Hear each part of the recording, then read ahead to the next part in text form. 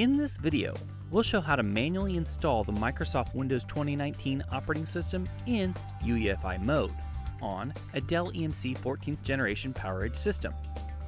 Before you begin, ensure that you have the Microsoft Windows Server 2019 operating system handy. Note that in this video, we're using the virtual media method to install the operating system. To begin the process, click Virtual Media, and then click Connect Virtual Media. Click Virtual Media again, and then click Map CD/DVD to map the OS image. In the dialog box, click Browse to select the ISO image, and then click Map Device. Note that storage controllers like Software RAID S130 and S140 will not have native drivers in the OS. If your server is using any one of these two software RAID controllers, then you need to download the driver from the Dell support site and extract it. In this video, we'll be using the PERC10 hardware RAID controller, whose drivers are native in the operating system. Now, turn on the system. Press F2 to go to the System Setup page. Click System BIOS and then click Boot Settings. Ensure that UEFI is selected as the boot mode. Click UEFI Boot Settings and then click UEFI Boot Sequence. Make Virtual Optical Drive as your next boot device and then click OK. Then click Back twice.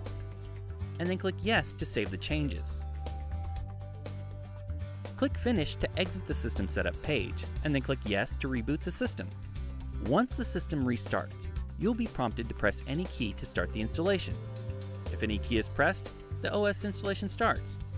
If no key is pressed, the system does not proceed with the installation, and the system might return back to the F1, F2 screen, or the system boots in the existing operating system, in which case, restart the system and retry the installation.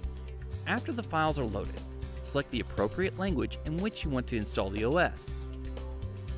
Note: if you want to choose another language, reboot the system, boot back into the OS media, and then choose the desired language. You can select the time and currency format of your region, select keyboard or input method, and then click Next to continue. At this point, click Install Now. This operation might take a while to complete. Note that if you want to install the full OS, then select the Windows Server 2019 desktop experience, and then click Next. Read the license agreement. If you agree to the license terms, select I accept the license terms, and then click Next. Select Custom, Install Windows Only. In the Windows Setup dialog box, click New, and then click Apply. Click OK. The drive partitions are created. After this, select the drive where you want to install Microsoft Windows 2019, and then click Next to begin the installation. Note that the system will restart a few times while the installation is in progress. After the installation is successful, the system restarts again. After the system restarts, you have to set up the password for the default username, Administrator, and then click Finish. Click Macros, and then click Ctrl-Alt-Delete. Now, you can log into Microsoft Windows Server 2019 using the administrator credentials.